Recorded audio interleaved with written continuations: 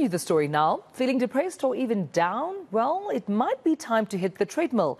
New research by Discovery has found that exercising reduces the chances of depression. And in fact, the data showed good results for women who moderately increased their exercise routines during the week.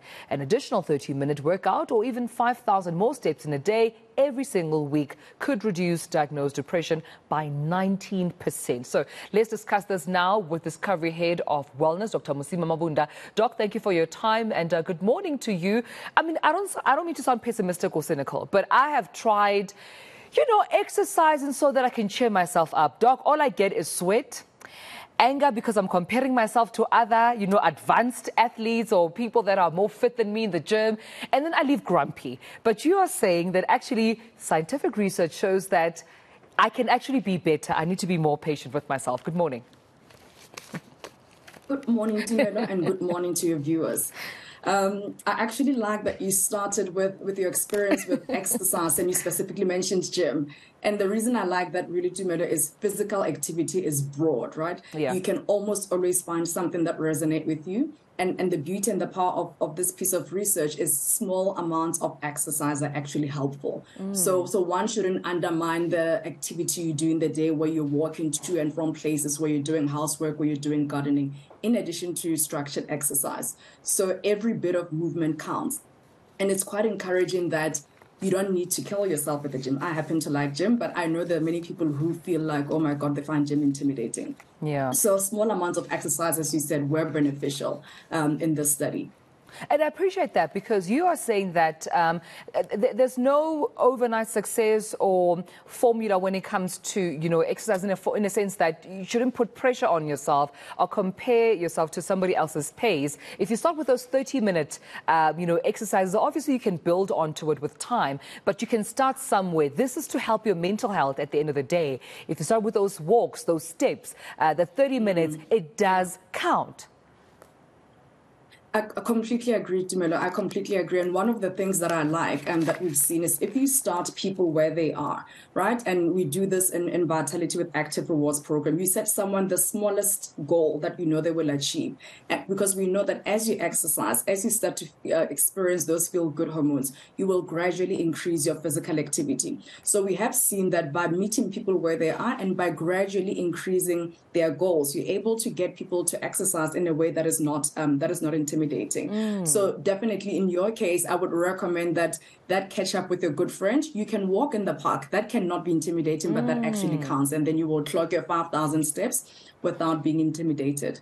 But Tumelo, I think whilst you're on the topic of mental health and depression, I'd really just feel like it's important mentioning that exercise does prevent and has been shown that it can prevent onset of new cases of depression. However, it's equally important to screen, because you cannot manage something that you don't know.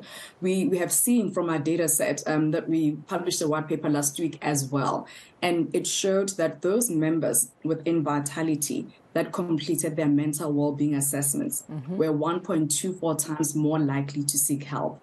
And for me, I really think that statistic is quite powerful because it says once people know where they stand with regards to their health, and once you communicate with them the ideal next steps of what they need to do with those results, people actually do act. People care about their health. But first, they must know, which is why screening and doing this assessment is important. But even more fascinating, the second key takeaway from the analysis we did with our data set is that in a score where we stratify our members in terms of green, which is low risk, amber is moderate risk, red is high risk, we see that those members that actually need care the most are the ones that go. So those members that have a red score are 3.3 times more likely to actually go seek care. So I think for me, I see it as a combination that you cannot fix something you don't know. Do your annual screening. If you're not on Vitality, you can speak to your GP, speak to your psychologist, and they can assess if you've got symptoms of depression. Because we've seen when people know, people care and they do act. But equally important, if you can prevent it, why not, right? Yeah. Which is why we're here talking about the study. And that was going to be my next question, Doc, to say, in terms of preventative measures that one can take against depression, how does exercise play a role? I'm just trying to understand, what is it about, exercising, moving your body that almost, activates whatever part of your brain or body to take out more of your happy, feelings and emotions as opposed to more of your depressing and depressant and down emotions? That is a very fascinating question, Dumelo. On Friday, we had a media roundtable with some of the study co-authors. We're privileged to co-author the study with the leading psychiatrist, Prof. Dan Stein from UCT, and another professor from Harvard, Prof. Kunin. When we were discussing this with Prof. Stein, actually, he also confirmed that currently it's still unclear the specific ways in which exercise may actually produce these effects that we see. However, various hypotheses have been posited. For example, the one that says when you exercise, you increase blood flow to your brain and you might alter the structure of the brain. The most common one that people have heard is when you exercise, you release those feel-good hormones. And then a recent article from Harvard also suggests that by yoga's emphasis on breath work and mindfulness also might play a part.